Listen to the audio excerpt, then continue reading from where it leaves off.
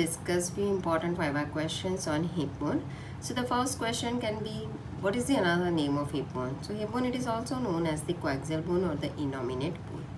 Now the second important question, that is side determination of hip bone. So how will you determine the side of the hip bone? So for the side determination, what you have to check, hip bone, it is made up of the three different bones, right? This wing shaped flat bone, it is known as the ilium. This one is the thin pubic bone, and posteriorly we have this thick bone which is known as the ischium. So for the side determination, what you have to do, you have to keep this ilium superiorly, then pubis antero-inferiorly, it is downward and anteriorly placed. So it is antero-inferiorly, and the thick ischium, it should be kept posterior-inferiorly, right? So this is the greater sciatic, this one is the greater sciatic notch. So we have to place our thumb in this greater sciatic notch and check for the position superior, antero-inferior and the posterior-inferior. So it will help you to determine the side of the hip bone. So this is my left hip bone. The same way here you can see this is greater sciatic notch. So this is greater sciatic notch. This ilium, it is superiorly placed, antero-inferiorly I have the pubic bone, and posterior-inferiorly this one is the ischium. So this is right hip bone and this one is the left hip bone. Side determination of the hip bone. So to determine the side of the hip bone, you have to first check for the acetabulum. This acetabulum, a cup shaped depression, it should be placed laterally.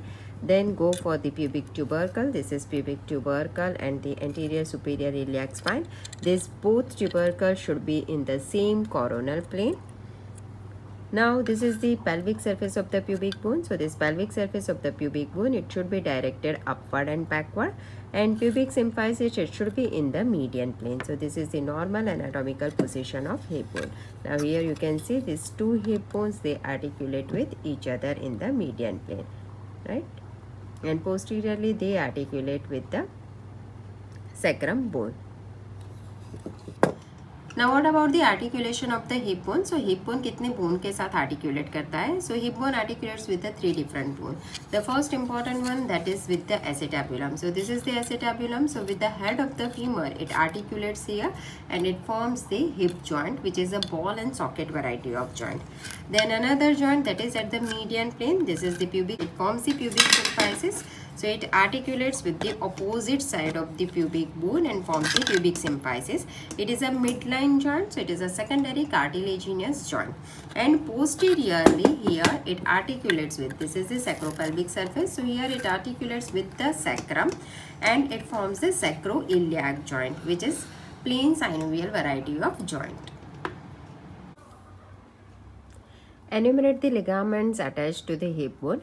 Now what is the function of ligament? Ligament, they are to provide support to the different joints, right? Now hip bone, it articulates with the different bones. So we have many ligaments which are attached around the different joints. The first one, it is the, let's talk about the hip joint. So here acetabulum, head of femur, it articulates with the acetabulum. So we have the capsular ligament at the peripheral margin. Then this one is the acetabulum. Here we have the acetabular labrum, which is a fibrocartilaginous rim. This is known as the acetabular notch. At the acetabular notch, we have the transverse acetabular ligament, which bridges this gap.